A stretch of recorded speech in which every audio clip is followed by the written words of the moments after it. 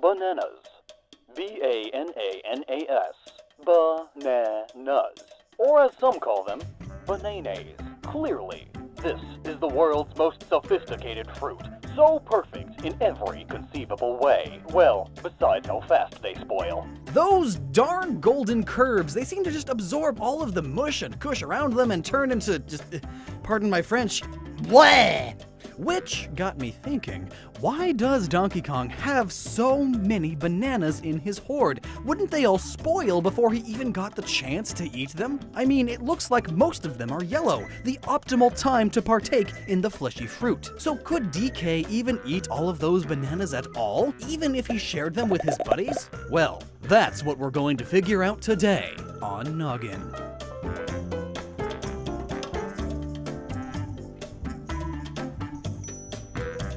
Bananas are grown in tropical locations and are in fact part of the diet of many creatures. And boy, oh boy, there are tons of banana facts. The average American eats 27 pounds of the boneless yellow fruit per year. Which may sound like a lot until you consider... The average Ugandan eats 500 pounds of bananas every year. What? Well, I mean, I guess bananas grow over there the way that corn grows here. Here's another banana fact. Bananas are actually classified as an herb or herbicous, meaning that the plant does not contain any wood-like fibers. Huh. I didn't know that DK was such a herbivore. And funnily enough, bananas themselves are classified as berries. So, bananas are pretty weird, and DK's bananas are even crazier. In fact, a handful of other theorists have stated that bananas must have magical properties, and who would blame them? Bananas the size of gorillas that never seem to go bad or perish? That is some strong preservation magic if I've ever seen any. But realistically, how long would it take DK to eat that many, in quotes, normal bananas? A week? A month? 47.3453 years? Come to think of it, we don't even know how many bananas there even are. I mean, geez, that's a massive pile. How many do you think there are? 10. Cool.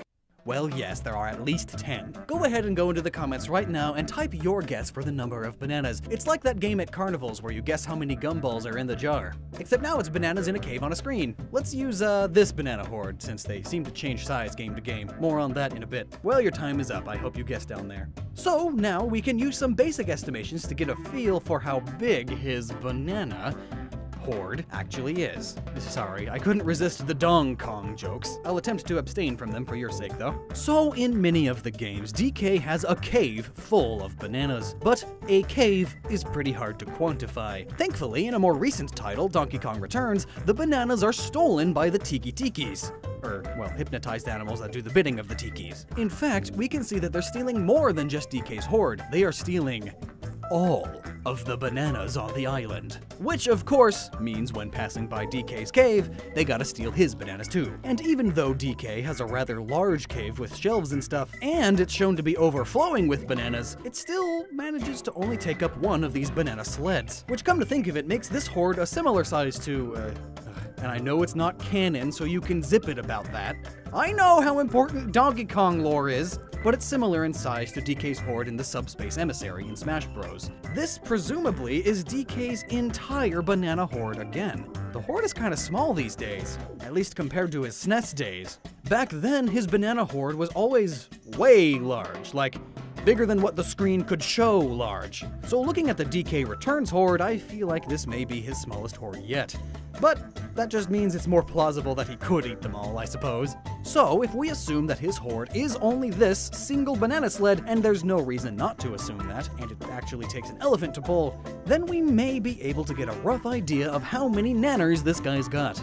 An adult bull elephant is able to easily carry 5 tons. In this case, that's 5 tons of bananas, and yes, that's via sliding them, not on wheels. That's a lot of nanners! But just eyeballing it here, this pile o' bananas, it's about the size of the elephant, so I doubt it's 5 tons. How many bananas even is 5 tons? Well, the average banana weighs around 125 grams. Trust me on that one. I weighed like 2 bananas, and then I looked it up. Thank goodness for Google. So, if 1 ton is about 907,185 grams, that would be 4,553,925 for 5 tons. Divided by 125, we get 36,287.4 bananas. Wow, that would take the average American 13,343.97 years to eat them all at the average rate. Even people in Uganda, the world's most banana-hungry populace, it would take an average person 72.57 years to go through his hoard. But what about a gorilla? Well, gorillas don't actually eat that many bananas. We'll get back to that. But even if a gorilla ate nothing but bananas, that's still just an insane number. Too much for one ape to hoard. But realistically, we can obviously see that there isn't that many bananas. We need something better, and directly next to the bananas to get a good scale. And dodoy, it's the squirrels.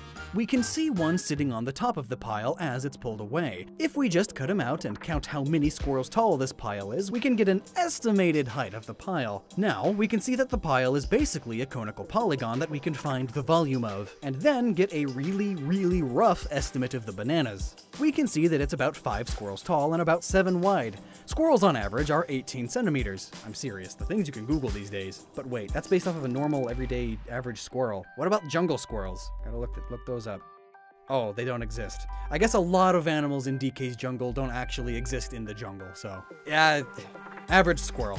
So the volume of a cone is this. H is our height, and R is the radius of the bottom. So respectively, we get 90 centimeters and 63 centimeters. So our volume is about 374,000 centimeters cubed, or 3.74 times 10 to the 5th centimeters cubed. That is also a lot of bananas. Or is it? Recent research papers by ResearchGate have been researching all about bananas. What a job. Where do I apply?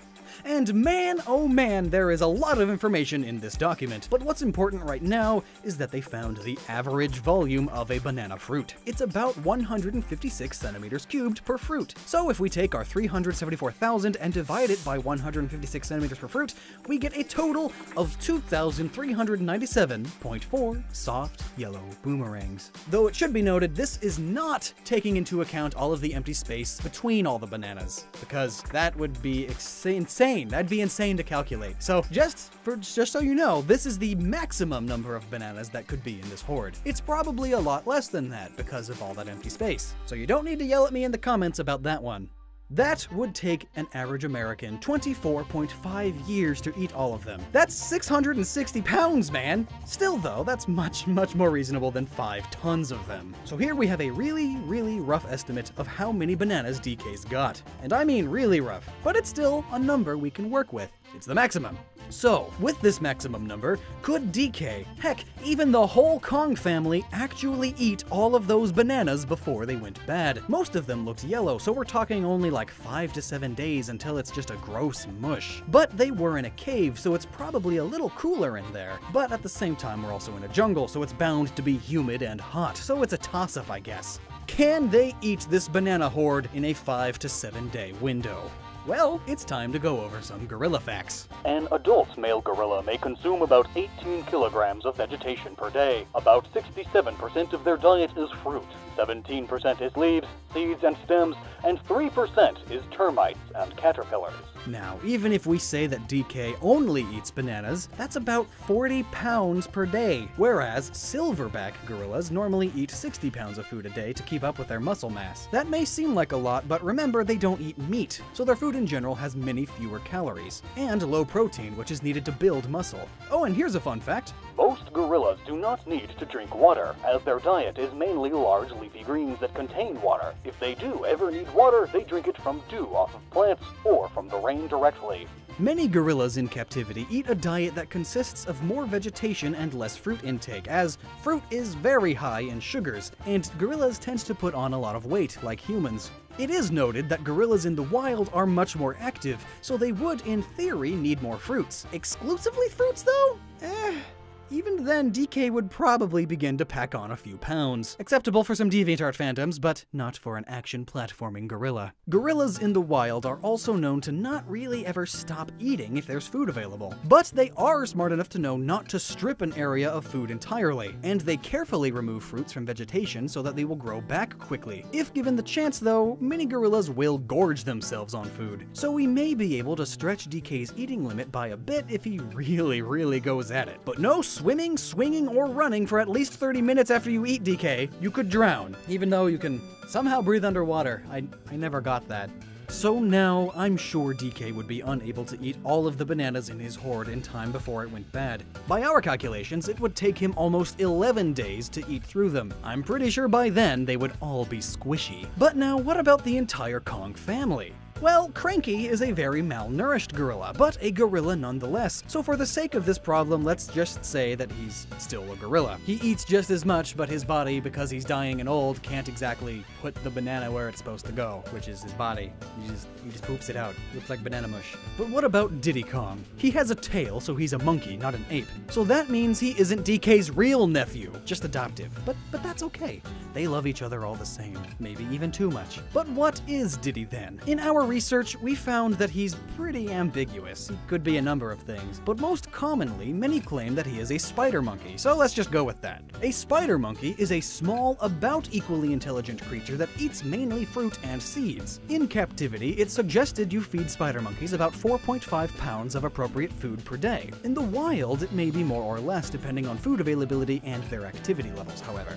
Dixie Kong is a chimp. Being omnivores, they eat both meat and plants. I wonder if she's ever threatened to eat Diddy if he keeps annoying her. Because chimps have been seen eating monkeys, and not rarely or anything, all the time. Better watch out, Diddy. But again, I guess that would be fine in some DeviantArt fandoms.